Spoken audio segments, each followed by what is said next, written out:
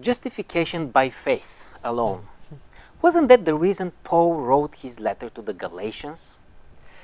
How important it should be for us to understand the meaning and the gift that comes from salvation through faith. Today we continue with studying the second chapter as a continuation of the last week's lesson. However, this week there is more theology and less stories.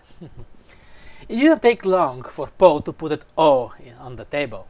7 verses, starting from verse 15 in chapter 2, say so much.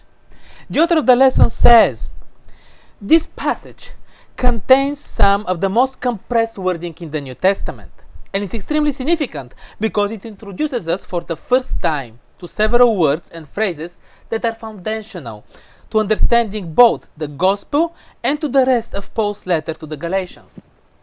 These key words include justification, righteousness, works of law, belief, and not only faith, but even the faith of Jesus. This is basically what this lesson does. It looks through these keywords and we try to understand what Paul meant with them. We start with justification. It is no secret that Peter and Paul had an intense but at the same time truth-revealing discussion between each other. We get a short summary of what probably came out as a result from this talk between them in the passages that we will study this week. First, Paul talks about justification, and he repeats 4 times the term justification in verse 15 and 16. He speaks like a Jew, like someone who's born Jew, but as he says, knowing that the person is not justified by the works of the law, but by faith in Jesus Christ. And I believe Peter should have agreed with this statement. Let's leave Peter alone now.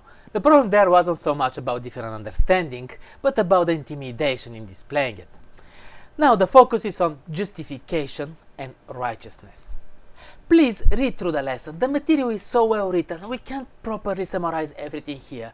But if we have to, we can say that to justify means to declare someone innocent. The opposite of condemnation. But not only, but also the positive declaration of someone to being righteous. For the Jewish believer, it also had a more relational meaning as it related to their relationship with God and also being part of the family of Abraham. So, about justification, in verse 16, Paul says 3 times that it can happen, it can be done through the works of the law. The lesson makes also a note that this phrase, works of the law, does not appear anywhere in the Old Testament, but it doesn't appear also in the New Testament, apart and outside of the writings of Paul.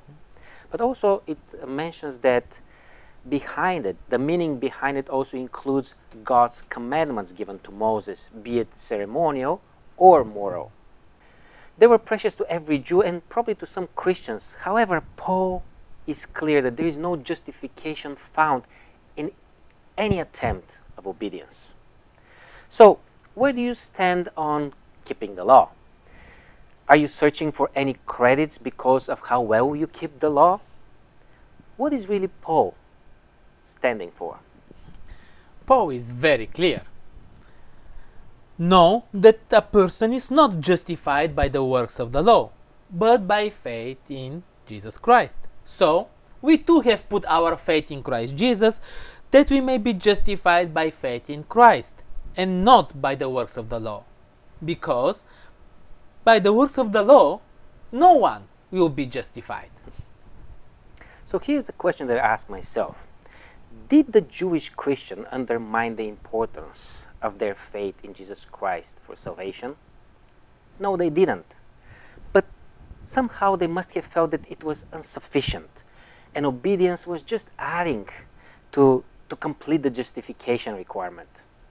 Paul was firmly against such teachings. His understanding was in the merits of Jesus' faithfulness for us, and we claim it through faith. Only what Jesus did for us saves us. Only what Jesus accomplished and what Christ accomplished in our behalf for us is what saves us.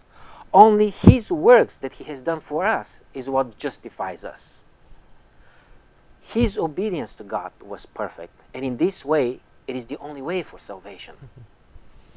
How much we need Paul to come maybe to one general conference session and talk to us.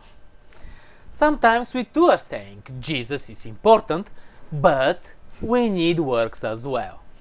And there is nothing wrong to have good works, but the point is not there and should never be. Paul has such passion about this. It's distorting the gospel, he says.